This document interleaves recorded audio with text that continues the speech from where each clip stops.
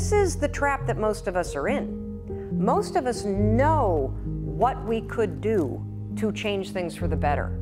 And we spend our time and our energy talking ourselves out of doing those things.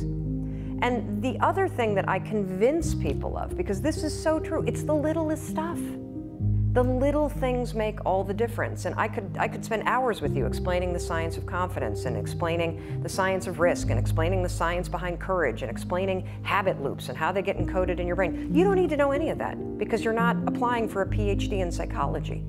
I have done the work, and what I know is that true change comes down to 5-second windows. That moment that you know you need to do something that feels slightly uncomfortable, and your resignation, your excuses, your self-doubt start cranking up in your head, you gotta move.